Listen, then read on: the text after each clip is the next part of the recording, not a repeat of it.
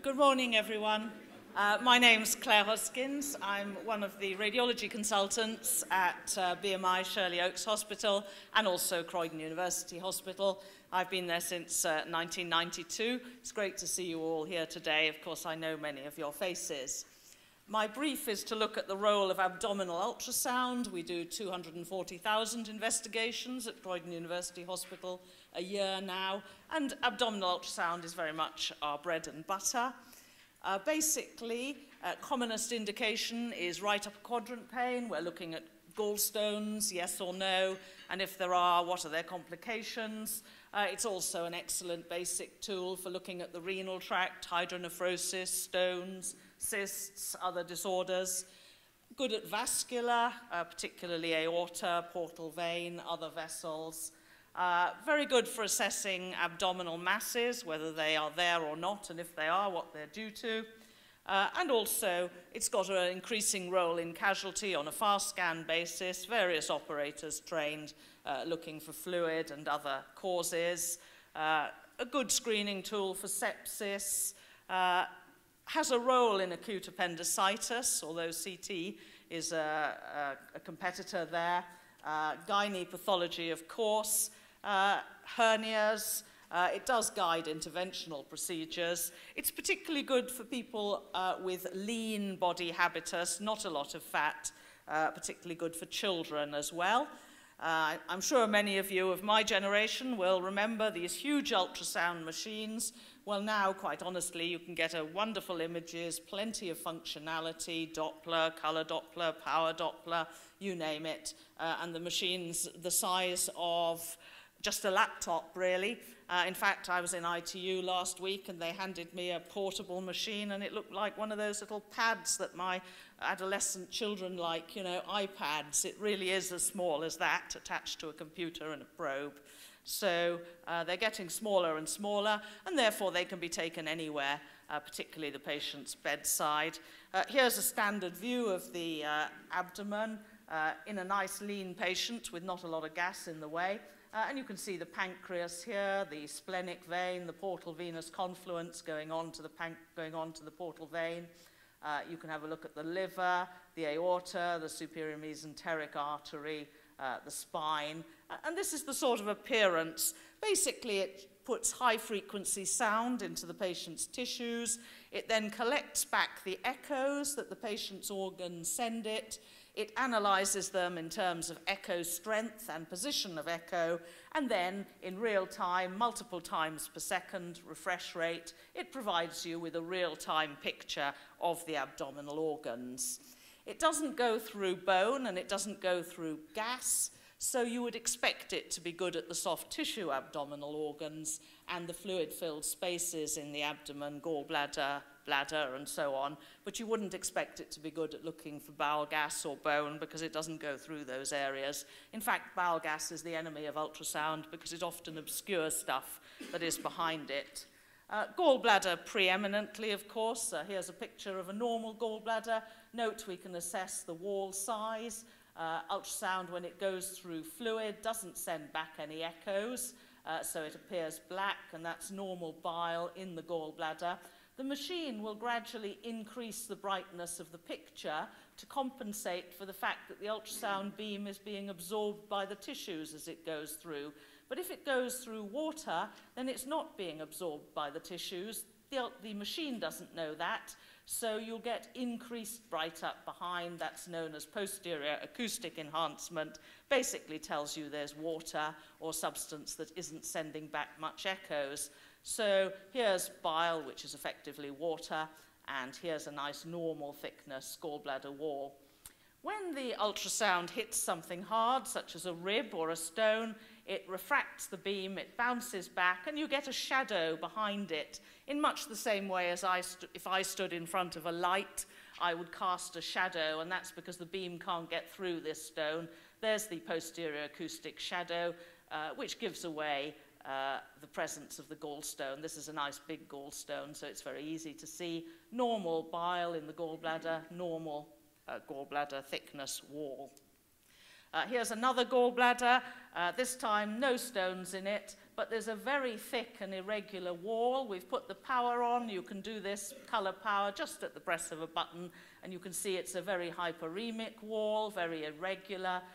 This is a grossly thickened gallbladder wall. This is cholecystitis. Usually, of course, it's calculous cholecystitis, but if there aren't any gallstones, then it's going to be acalculous cholecystitis. We pick up many liver masses on ultrasound. We often don't want to because, of course, a lot of liver masses are normal incidental findings. About 8% of the population, I think, have hemangiomata. Often ultrasound will be used to pick it up. Is it single? Is it multiple? Is it echogenic or not? Here's a mass in the left lobe of liver at this point, aorta, IVC, left lobe of liver. We usually go on to characterization with CT and MR. That allows us to give contrast so we can see the perfusion. There are some units which will use contrast in ultrasound. They're microbubbles, but not the majority of units at the moment. Here's another mass within the liver. This is highly echogenic. This makes us suspicious that it's a benign hemangioma.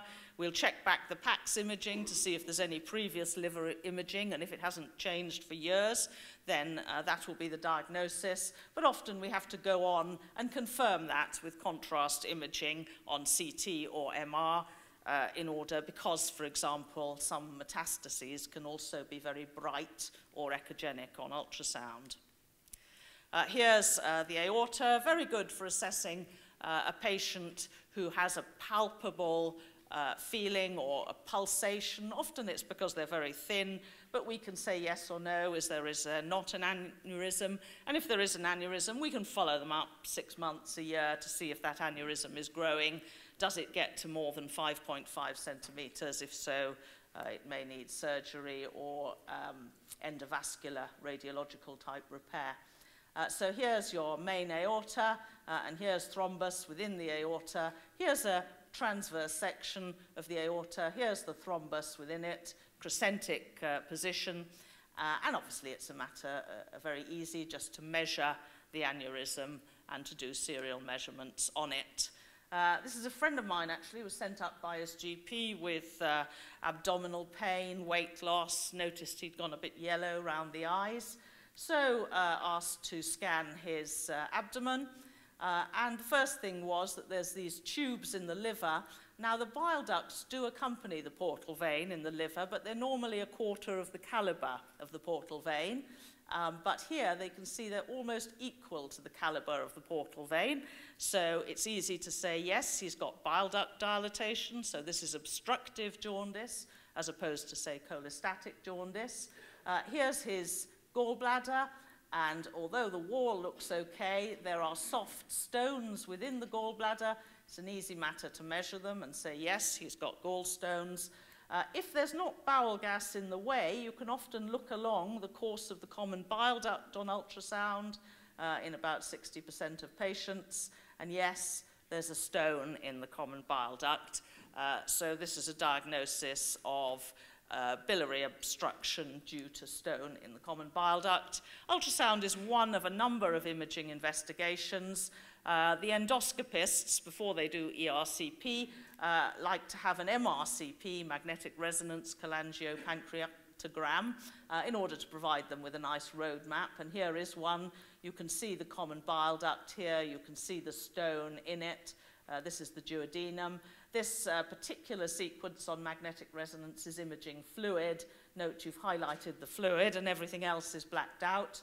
Here's the same gallbladder of my friend with his stones in it, his dilated common bile duct, his stones in the lower common bile duct, his normal caliber pancreatic duct. Here's the gastroenterologist, I think Mike Mendel, with his scope. And outlining the biliary tree, and he's about to Dormier basket removal those stones. Here's another case, patient sent up from her GP with some renal symptoms, bladder symptoms. She obviously has got on her IVP multiple bladder diverticular, but she's also got extrinsic compression on her pelvic halocele system here. Now, we would say that's an extrinsic space-occupying lesion. IVP can't get us any further. We know statistically it's likely to be a cyst, but it could be a tumour.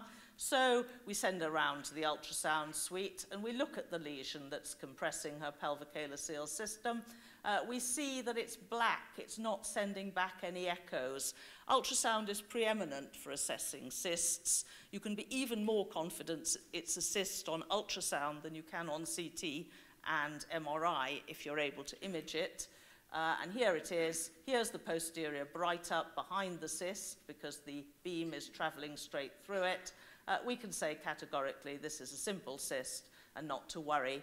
Here's a normal picture of an ultrasound of a kidney. You've got the renal sinus fat in the middle and the pelvic-calyceal system, which isn't distended, and you've got the renal parenchyma around the outside.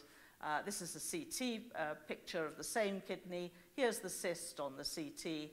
Here's also the cyst on the MRI. Here's another case referred up by GP for hematuria, scanning the kidney. Here you have got a low echo mass of some sort, but it's not black like the cysts I've been showing you. It contains echoes within it. If I was to put the Doppler on, it would contain some blood flow as well.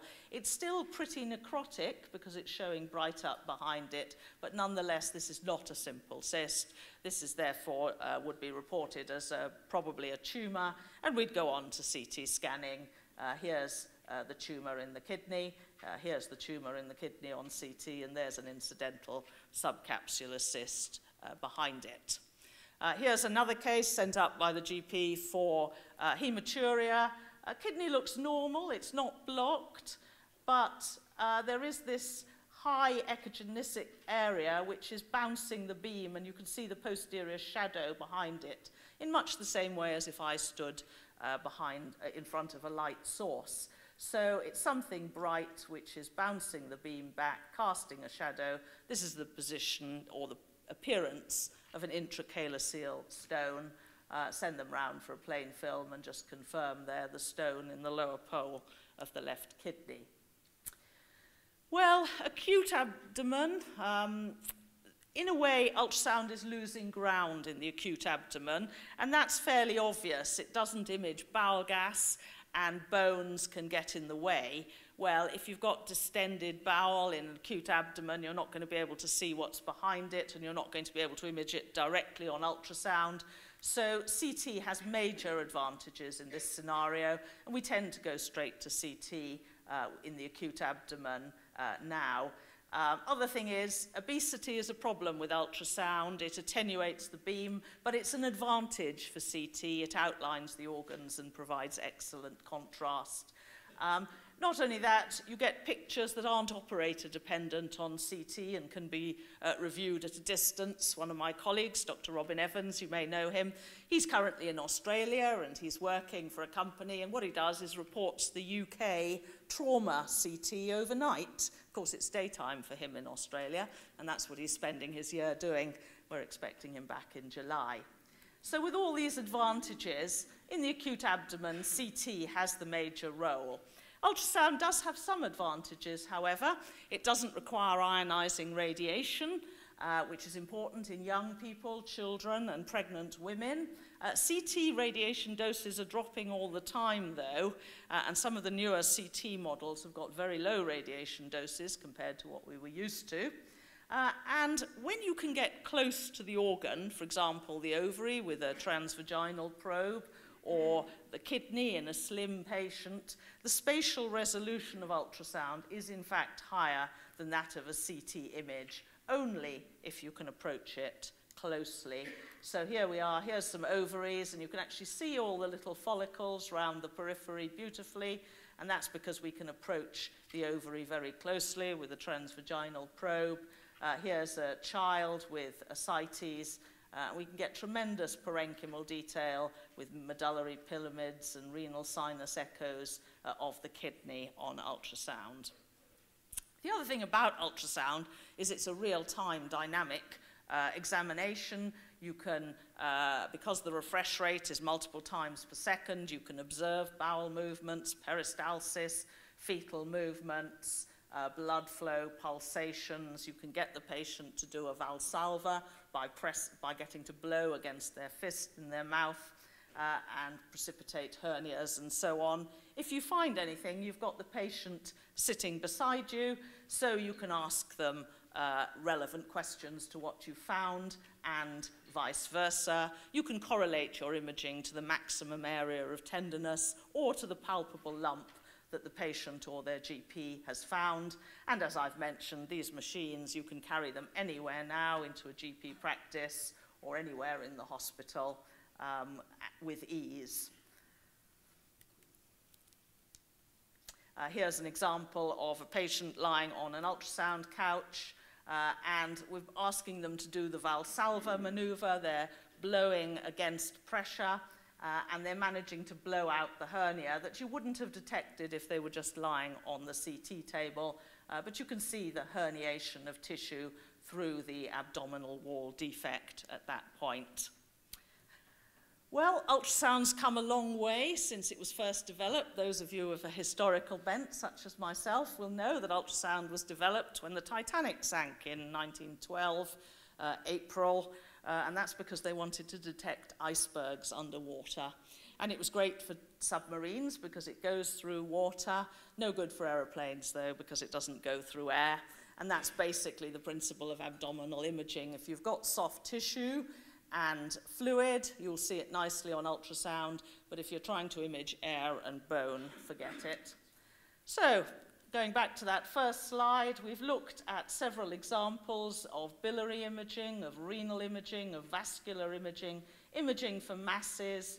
We've considered trauma and other uses, ovaries, hernias, of ultrasound, and that's basically what it can do for your patients in terms of diagnosis.